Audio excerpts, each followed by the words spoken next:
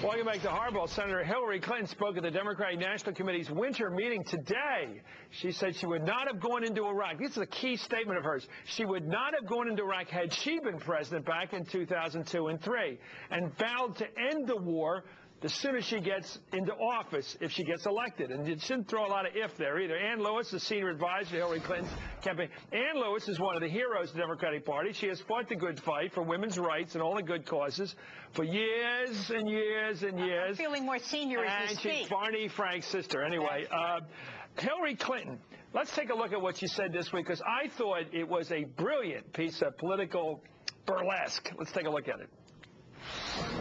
And what in my background equips me to deal with evil and bad men?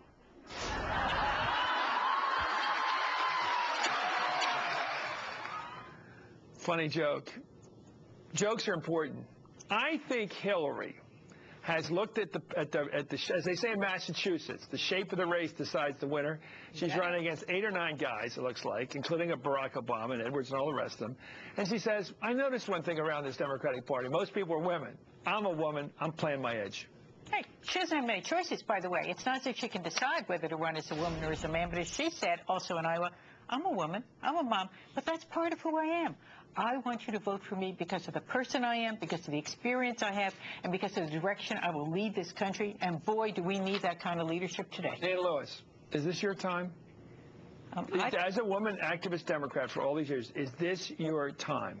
I'd like to say, as somebody who has watched for the last 6 years, that this country's gone in the wrong direction. This is our time. As a woman, is this your time to get a woman in the White House? I get the same answer she would have. I can't do it any other way. Okay. I know what I bring to this race. I know how I feel about what we're doing, and I know what difference we are. There's a number of cards Hillary can play. She doesn't have to play gender. She can play the Bill card. That's implicit as well. She could play experience in the White House, having worked there literally as First Lady on a lot of issues for 8 years. But she says, no, I think the card I'm going to play right now is we need change in 2008. And one way we can have dramatic change in the White House is to put a woman in there. And look at her surrounded by women. She tells the jokes. She says, we're in this together, the sisterhood. We got men to deal with. But, you know, we can win this one. You don't think that's a solidarity issue she's raising there? No, I think she's saying a number of things. But by the way, on the same trip, I have also heard her say, you know what? I know how Washington works. I know how the White House works. I know how the Congress works. I'll be ready to do this day one. I get to the White House, I know how to make the change we need. You're not going to convince me. So let's stop arguing. I think she's out to get the women vote because she has a right to it, because she's a woman, and you go for your people first. I'm not disagreeing with that. Okay. I want to get the votes, but I want to get everybody's vote. Well, let's not get greedy. But anyway, ask you this. How does she take on a Barack Obama without landing a punch? Now, we saw this week where Biden tried to land a compliment and got into trouble, right? So it's tricky business when you're up against a real premier, a candidate like Barack Obama, who everybody likes. Absolutely. I think the best way you do this is you say, here's who I am, here's what I bring to this race. You saw her this morning speak to the Democratic National Committee. You saw the tremendous response she got from the heart of the party when she said to people, we can do this, we can win this fight. She said, I've been through a few campaigns, I know what it's going to take, I know what we got to do when we get there. That's what people want to hear. Is Bill Clinton going to be a problem in this campaign? Absolutely. Is he going to behave himself? Bill Clinton has been around, first place, he's been around the world saving lives. Is he going to behave himself? He's going to do what he does best. Is he going to behave himself? Yes, Not he is. Not cause a publicity that gets her embarrassed.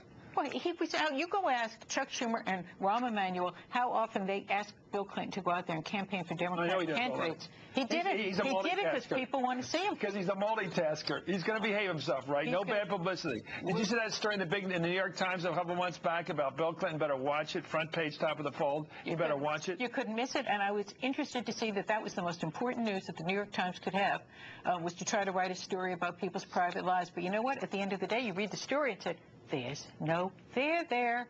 Guess what? That's the story, folks. Do you think the New York Times is going to stop writing about this? No, I think Bill Clinton's going to continue doing his work, going around the world. So he's going to behave himself. He's going to be out on the campaign trail. And he's going to behave himself so that Hillary can be the first woman president. You're all going to be applauding. I think it'd be great for the country if we were not once again distracted by what you call private life. And I think the way to avoid getting distracted is to have nothing there to distract us. Well, I agree with that, but we just spent how many minutes of this segment? 3 minutes talking about there should be nothing to distract us. Why don't we stop talking about it and talk about the issues? Well, because I want to have some assurances is from people who I trust and like to spread the word that Why don't you you better watch what watch he's been it. doing? Why don't you see what he's done for the last I am 7 watching, years? unfortunately. Anyway, thank you, Ann Lewis. My pleasure. Up next, how are the presidential campaigns dealing on the age of the YouTube?